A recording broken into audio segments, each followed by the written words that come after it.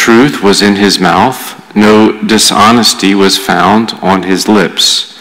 He walked with me in integrity and peace, and turned many away from evil. In the name of the Father, and of the Son, and of the Holy Spirit. The Lord be with you. And with your spirit. Today we celebrate the memorial of St. Irenaeus, a bishop and martyr of the church, and one of the church fathers. And as we gather, let us acknowledge our sins and so prepare ourselves as we celebrate in these sacred mysteries.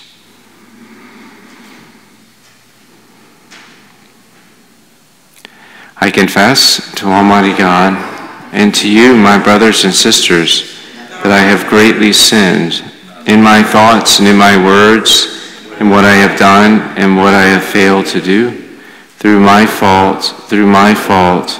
most grievous fault. Therefore I ask, Blessed Mary, ever Virgin, all the angels and saints, and to you, my brothers and sisters, to pray for me to the Lord our God. May Almighty God have mercy on us, forgive us our sins, and bring us to everlasting life. Lord, have mercy. Christ, have mercy. Lord, have mercy. Let us pray.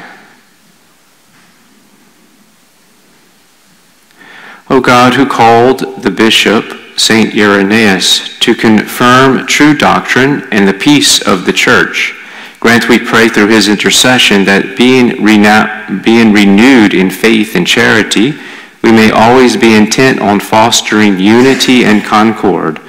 Through our Lord Jesus Christ, your Son, who lives and reigns with you in the unity of the Holy Spirit, God forever and ever.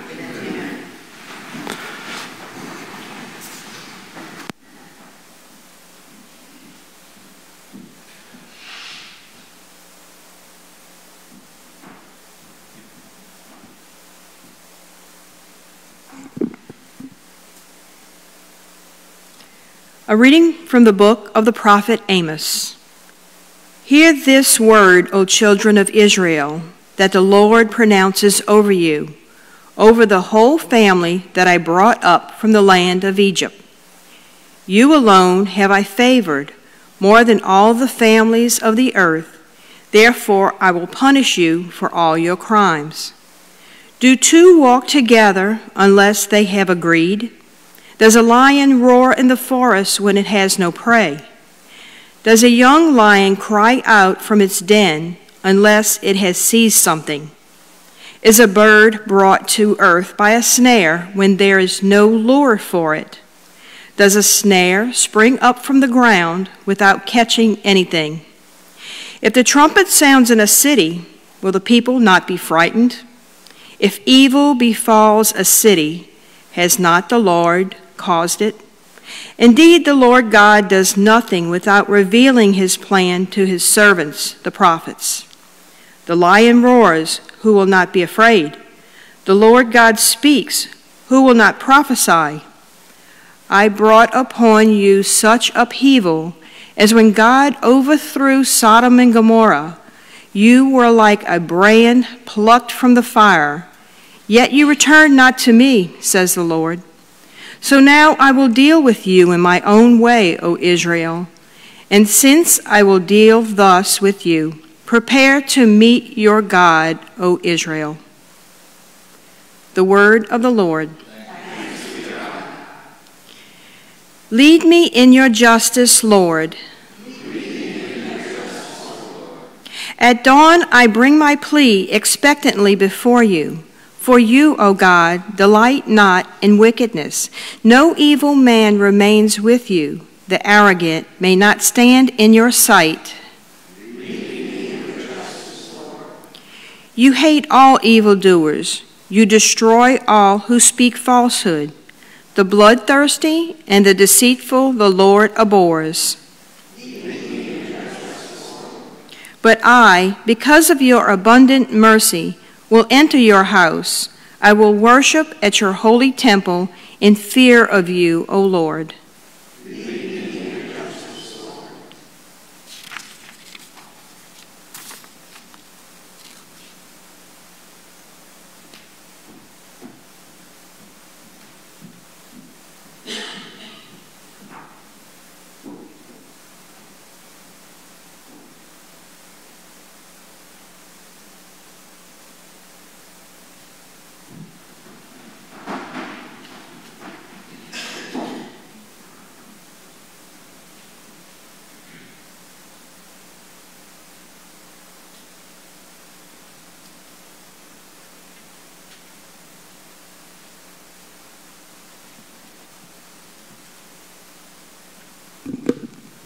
Lord be with you. A reading from the Holy Gospel according to Matthew. As Jesus got into a boat, his disciples followed him. Suddenly a violent storm came up on the sea, so that the boat was being swamped by waves, but he was asleep. They came and woke him, saying, "Lord, save us, we are perishing." He said to them, "Why are you terrified, O you of little faith?" Then he got up, rebuked the winds and the sea, and there was great calm. The men were amazed and said, "What sort of man is this, whom even the winds and the sea obey?" The Gospel of the Lord.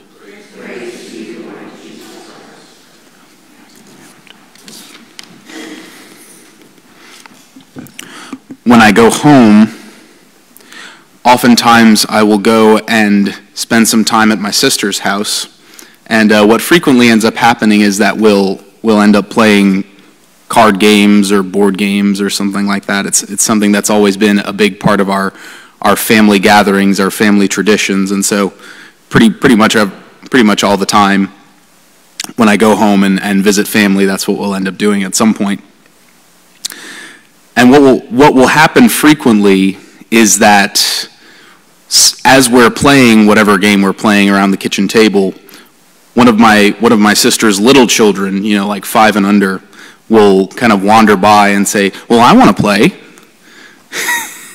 And so as we're kind of looking at each other like, "Well, this is really kind of a little too complicated for you." But usually one of us will say something like, "Oh, okay, well, why don't you come and play on my team? Okay, you can sit with me and you can, we'll let them like roll the dice for us or something, or like if we're playing cards, we'll be like, okay, like play this card now. We'll kind of give it to them, and just kind of let them sit with us and experience that. And the reality is that, as I'm reflecting on this, the reality is that eventually, with time, those kids will grow older, and they'll get to the point where they can sort of play the game for themselves. They'll get old enough to understand what's going on, and they'll be able to participate on their own, like some of my sister's older kids have done. Her oldest 2 sons are at the point now where they're able to play pretty much any game that we're playing and get pretty good and even win sometimes. And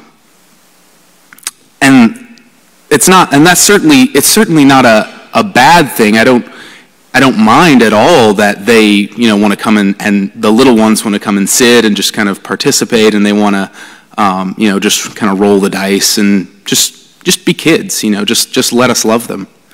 But I certainly look at it as, a good thing that eventually those children will grow and mature and be able to really appreciate the game that we're playing for what it is, and to be able to kind of share in that with us. That now we can sort of, as grown-up people, we can share the joy of playing this game together. And I would pray that extends over the course of their lives to all aspects of life. I love my nieces and nephews very much. And so I pray that as they grow older, that I would be able to share more and more with them. That as they do eventually become adults, that we would be able to have those sort of more deep, mature conversations, and that that I would be able really to share the depth of my own experience, to have a real authentic relationship, an authentic friendship with them. Even though they're just little kids now, but someday they'll be adults, and I thank God for the opportunity that I will one day have to enter into a deeper relationship with them. And I'm thinking about that today because our first reading really presents us with a challenging concept, a challenging mystery in our faith, that the Lord can love us deeply and infinitely and also punish us for our sins, punish us for our offenses. He can love us intimately and deeply, and because of that love, because of that infinite love, that he would still allow us to suffer the just penalty for the wrongs that we do. We see this as in the way that he interacts with the people of Israel, but we also experience that in our own lives. We also experience the consequences of sin in our own lives. And the reality is this: God loves us so much that he wants to give us the best thing he can possibly give us. He will not settle for anything less. And the reality is that because he's God, the best thing that he can give us, the greatest gift he can give to his children, is not created things. It's not finite goods. The best thing that God can give us, that he wants to give us, is his very self, is the divine essence, the infinite love and being of God poured into our hearts. That is the thing that God wants to give to each of us more than anything. And what that means, because the other side of that is that God cannot give us himself truly without at the same time making us more like himself. That's the reality. It's impossible that we could receive God more deeply into our hearts, that we could truly enter into communion with him without becoming more like him. That's how God is. That's how he works. He can't enter into our hearts without changing us, without transforming us. It's what we call, in the Christian life, we call this divinization, or theosis, if you will, in Greek, that God wants us, he loves us so much that he wants us to be like him. And so, if God didn't love us this way, he could settle for not allowing us to be truly just as he is. But because he wants us to be fully grown and mature in our faith and in our love of him, he has to let us see the justice that underlies all of his actions. Because God is both merciful and just. God is ultimate justice. And so he cannot give us himself. He cannot truly abide in our hearts if we ourselves do not learn and internalize the justice of God. His mercy, yes, but also his justice. We have both of these sort of held in tension in our lives. God doesn't punish our sins for his own sense of satisfaction, like, oh, those people are going to get it now. You know, they really messed up this time. I'm going to give it to them. No, he gives us that justice. He allows us to experience the consequences of our sins so that we will learn to know and to love the justice that God is, so that we will understand who he is and how he acts in our lives. He wants us to take his yoke upon him, to take his thoughts and his desires into our own hearts so that we would love truly what he loves and not other lesser created things. And so, but the rest of the story is what we get from the gospel, which is that in the incarnation, Christ, God gets into the boat with us. He doesn't say, okay, I'm going to let you figure it out on your own. I'm going to let you bear this burden without me helping you. God has so radically united himself to us that he is in the boat with us through all of these sufferings and the little daily deaths that we experience. He goes through all of that with us, in us, through us, so that we can eventually come to know him, to love him better, and fulfill our vocation one day to truly be saints.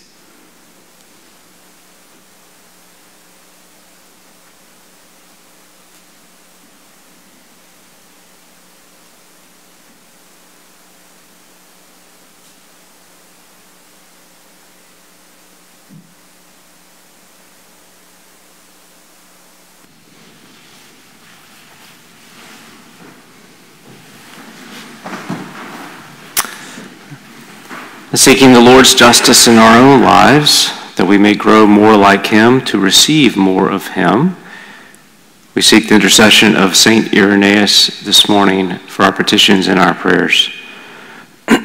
We pray for our church, that she may be a beacon of life and light to the world, protect the dignity of all human life from conception to natural death. We pray to the Lord.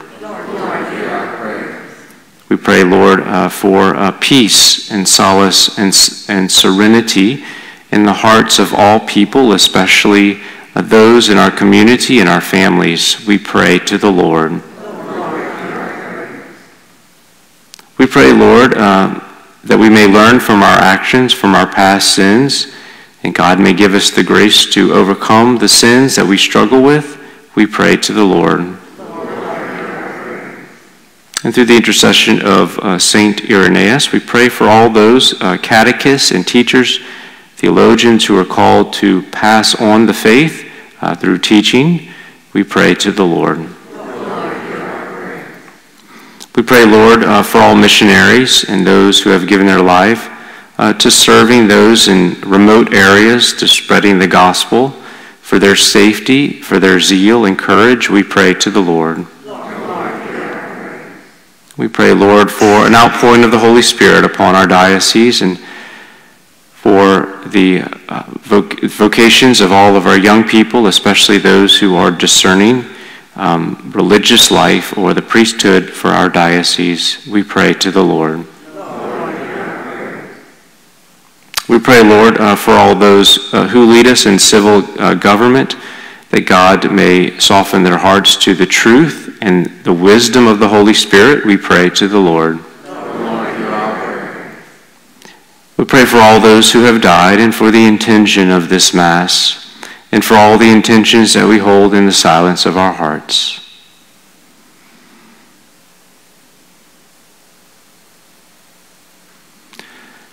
O just and merciful God, we turn to you as your children. Help us to become more like you in all that we do through our faith, hope, and love, that we may receive all of who you are, as we ask this through Christ our Lord. Amen.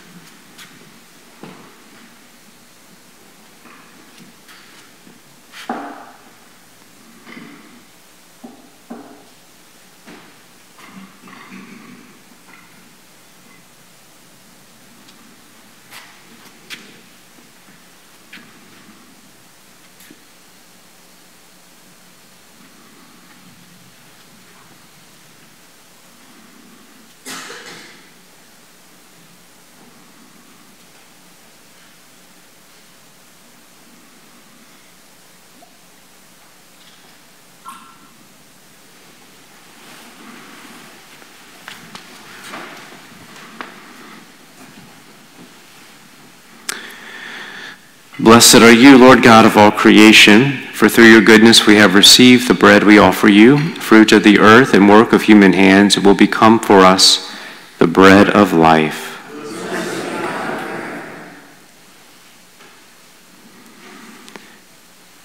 Blessed are you, Lord God of all creation, for through your goodness we have received the wine we offer you, fruit of the vine and work of human hands. It will become our spiritual drink.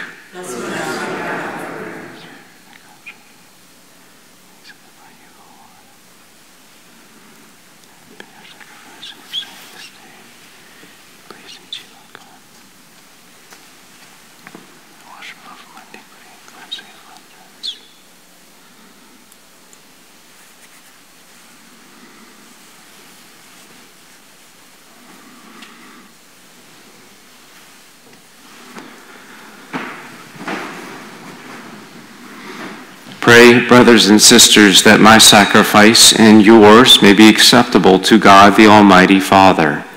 May the Lord accept the sacrifice at your hands, for the praise and glory of his name, for our good and the good of the Church.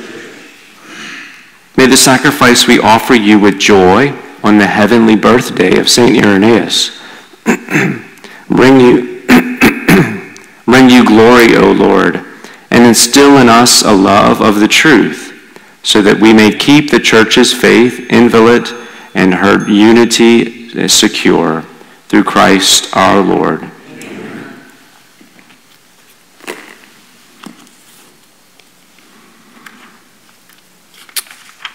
The Lord be with you. And with your spirit. Lift up your hearts. Lift them up to the Lord. Let us give thanks to the Lord our God. It is truly right and just, our duty and our salvation, always and everywhere to give you thanks, Lord, Holy Father, Almighty and eternal God. For you are glorified when your saints are praised. Their very sufferings are but wonders of your might. In your mercy you give ardor to their faith. To their endurance you grant firm resolve. And in their struggle the victory is yours through Christ our Lord. Therefore all creatures of heaven and earth sing a new song in adoration. And we with all the host of angels cry out, and without end we acclaim. Holy, holy, holy Lord, God of hosts, heaven and earth are full of your glory. Hosanna in the highest. Blessed is he who comes in the name of the Lord. Hosanna in the highest.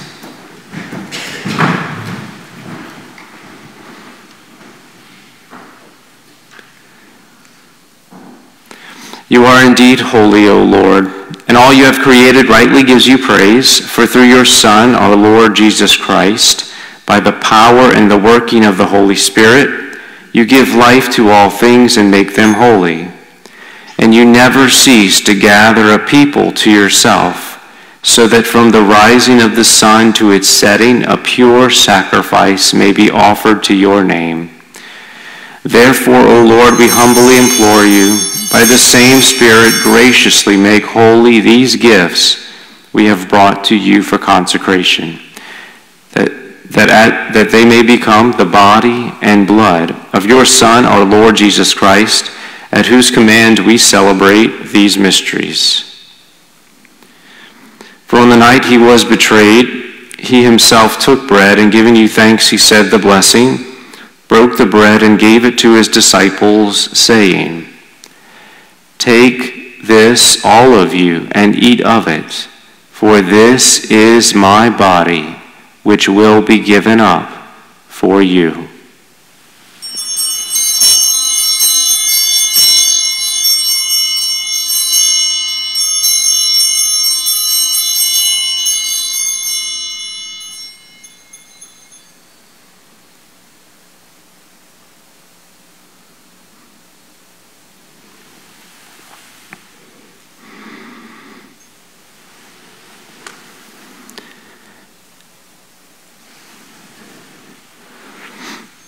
In a similar way, when supper was ended, he took the chalice, and giving you thanks, he said the blessing, and gave the chalice to his disciples, saying, "Take this, all of you, and drink from it, for this is the chalice of my blood, the blood of the new and eternal covenant, which will be poured out for you and for many, for the forgiveness of sins.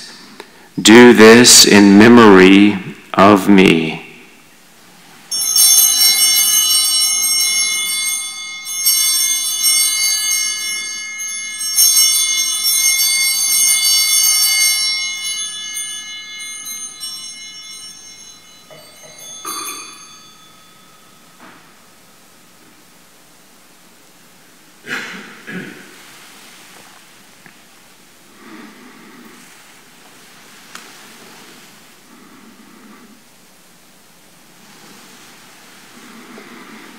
The mystery of faith.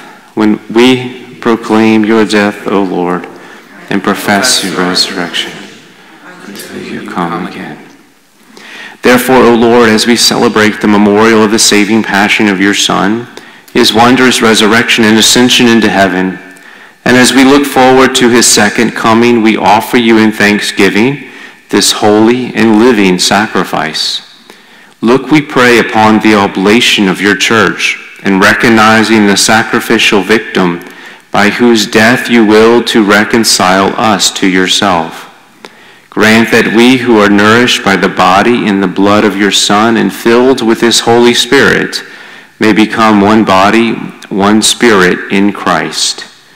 May he make of us an eternal offering to you so that we may obtain an inheritance with your elect, especially with the most blessed Virgin Mary, Mother of God, with blessed Joseph, her spouse, with your blessed apostles and glorious martyrs, with Saint Irenaeus, and with all the saints, on whose constant intercession in your presence we rely for unfailing help. May this sacrifice of our reconciliation, we pray, O Lord, advance the peace and salvation of all the world. Be pleased to confirm in faith and charity your pilgrim church on earth, with your servant Francis, our Pope, and Michael, our Bishop, the order of bishops, all the clergy, and the entire people you have gained for your own.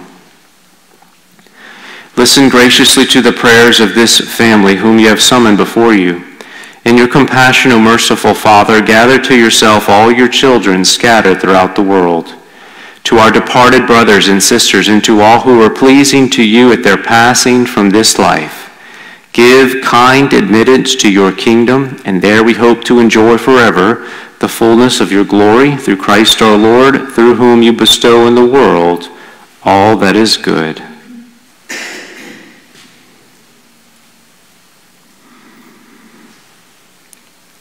Through him, and with him, and in him, O God, Almighty Father, in the unity of the Holy Spirit, all glory and honor is yours forever and ever.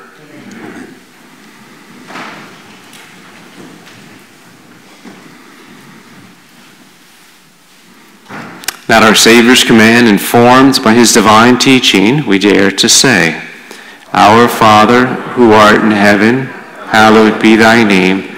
Thy kingdom come, be done on earth as it is in heaven. Give us this day our daily bread, and forgive us our trespasses, as we forgive those who trespass against us. And lead us not into temptation, but deliver us from evil. Deliver us, Lord, we pray, from every evil. Graciously grant peace in our days, that by the help of your mercy we may be always free from sin and safe from all distress, as we await the blessed hope and the coming of our Savior, Jesus Christ. For the kingdom, the power, and the glory are yours. Lord Jesus Christ, who said to your apostles, Peace I leave you, my peace I give you, look not on our sins, but on the faith of your church, and graciously grant her peace and unity in accordance with your will, who live and reign forever and ever. Amen. The peace of the Lord be with you always. And with your spirit. Let us offer each other the sign of peace.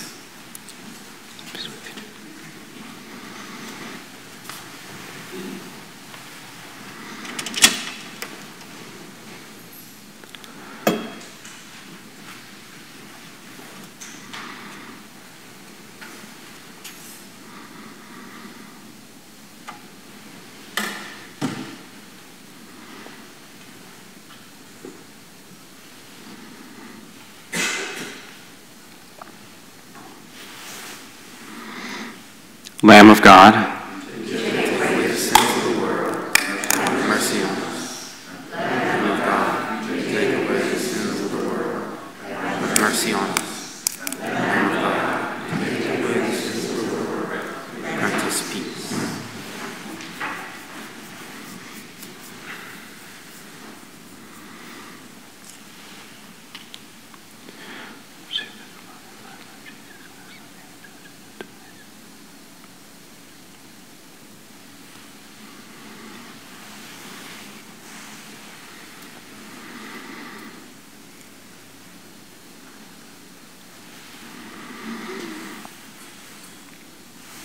Behold the Lamb of God. Behold him who takes away the sins of the world. Blessed are those called to the supper of the Lamb. Lord, I am not worthy that you should enter under my roof, but only say the word, and my soul shall be healed.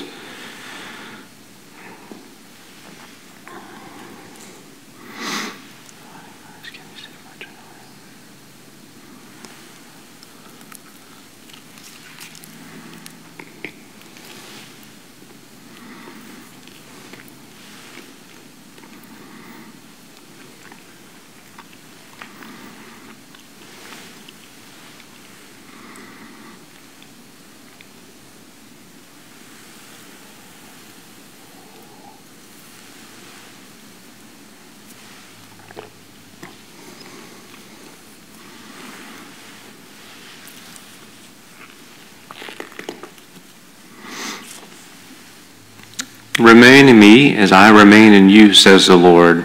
Whoever remains in me and I in him bears fruit in plenty.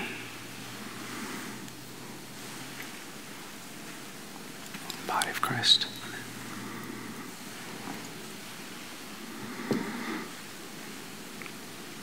The blood of Christ.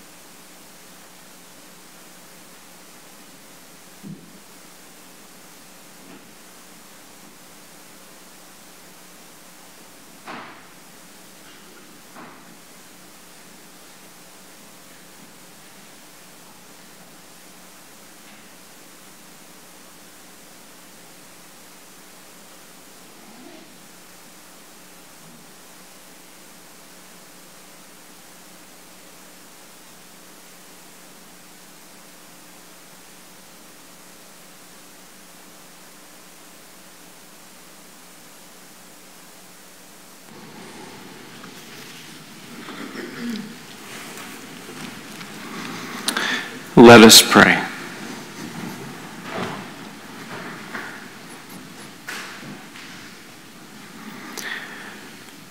Through these sacred mysteries, we pray, O Lord, give us your compassion, an increase of that faith which brought glory to the Bishop St. Irenaeus, as he maintained it even unto death, and may that same faith bring to us who truly follow it justification in your sight, through Christ our Lord. Amen. The Lord be with you, and may Almighty God bless you, the Father, the Son, and the Holy Spirit. The Mass is ended. Go in peace. Thanks be to God, and have a wonderful day today.